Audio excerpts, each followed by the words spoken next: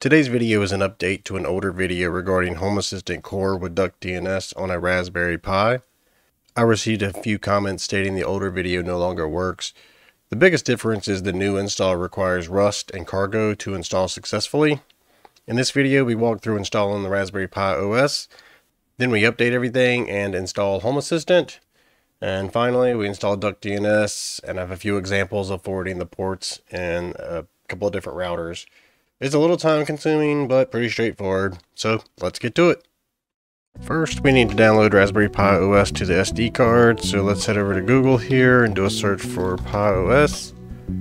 Going to be the first link here, and we're going to scroll down and download the Pi Imager, get it for your operating system, and then we'll go ahead and install it. Once installed, go ahead and run it. And then from here we're going to choose our operating system. I tested this earlier on my Raspberry Pi 2, but it was extremely slow, but I did use the light version, 32-bit light of the Pi OS. Here though we're going to be using the full version so that I can display it on a virtual machine. So go ahead and choose whichever version you're going to be using, and then choose your storage. And then before you click on write, click on this little gear settings advanced button. And then here you can set the host name, so we're just going to make this test Pi, and then more importantly we can go ahead and enable SSH, and we can set our default username and password.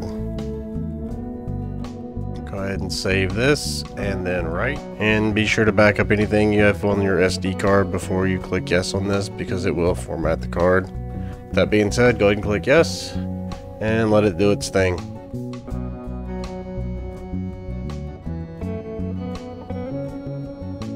After the install, move the SD card over to your Pi and connect the network and power. Now that we have the Pi connected, let's go ahead and open up a terminal window on our desktop here, and we're going to ping the host name of the Pi, and it is responding, so it's on the network now. Let's go ahead and SSH into it using the credentials we created during setup.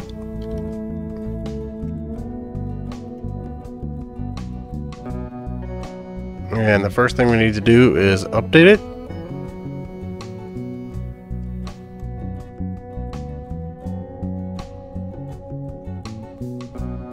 After updating, we need to install some additional packages that are required by Home Assistant. Next, we're adding a user called Home Assistant, and it's going to have its own home directory. We're adding the dial-out, GPIO, and the I2C groups to it. And these are used for controlling different Zigbee and Z-Wave controllers. You can check out Home Assistant's webpage for more information on that. Now we're going to create a directory for the install. We're going to make the Home Assistant user we just created the owner of that directory. And now we're going to switch to that Home Assistant user. And this is where things are a little different than what's posted on Home Assistant's webpage for the Core Edition install. Apparently some of the extensions in the newer build of Home Assistant were built with Rust, and then without Rust and its compiler Cargo, you're going to run into issues during the install. This script here is an easy way to install Rust and its compiler, so let's go ahead and just run that. I'm going to select option 1 here.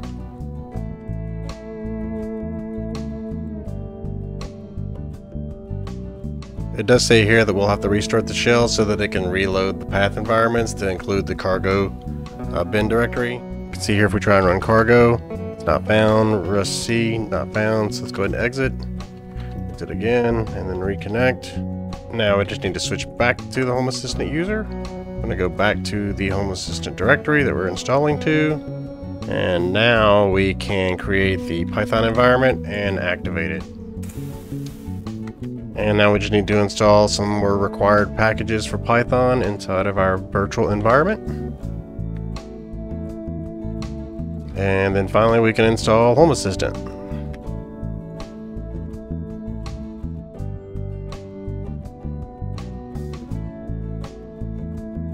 And after the install, we can just type in JSS to run Home Assistant. This will take some time to run, so it has to build its configuration and whatnot, so just give it just a little bit of time.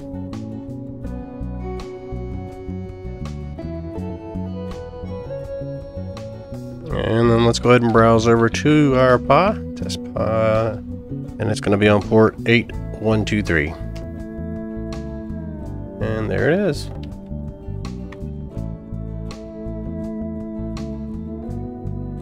Now that Home Assistant is installed, let's head over to duckdns.org.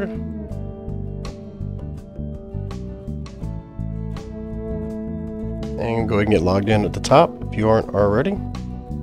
And go ahead and create you a subdomain right here in the middle. I'm going to go ahead and use the one that I already have here. After you've got your subdomain created, I'm going to go up to the top to install. Click on Pi, then choose the subdomain that you just created, and then it gives you the instructions right here on installing this on your Pi. So we're going to SSH into the Pi. And I'm going to make a directory called DuckDNS, change to it. I don't like using V, so we're just going to use nano duck.sh, and then we'll just copy this line here, and then Control X, Y for yes to save, and then enter to keep the file name. And now we just need to make the file executable. Go ahead and copy our cron job here, and then open up cron tab E. Again, we're going to use nano, and then just go to the bottom here and paste in the line. Again, Control X, Y for yes to save, and just hit enter. And now we can just test it by running it. It's not going to do anything, but we can cat the log now. We should get it okay. Yep. If you get a KO, it says here, you need to check your token or domain, make sure everything there is good. Then afterwards, we need to just make sure that the cron job starts with the Pi. And that should do it. And now the only thing left is for the ports on your home router. I have a few examples here pulled up. There's a D-Link router, and it looks like it's just found under Advanced. And then you would just enter the name here as Home Assistant. The port's 8123, same thing on the inside. And then you would just enter the IP address of your Pi here. There are several ways you can get that. You can just ping it, or just go back into it, ifconfig, and it's this up here right here. So now we'll just put that in there, and then save these settings. Over here on a TP link, it's found under forwarding and then virtual servers. And then again, the service port's just 8123, same thing on the inside. And then going to the Pi at the 126 address. And enable all port protocols and enable it, and then save. The Netgear here is found under Advanced Setup, and then Port Forwarding and Triggering. It won't let me add the custom here, but same thing. You're going to name it Home Assistant. Its starting port, it's going to be 8123. Same thing with the import. Same thing with the inside. And then the IP address would be the 126.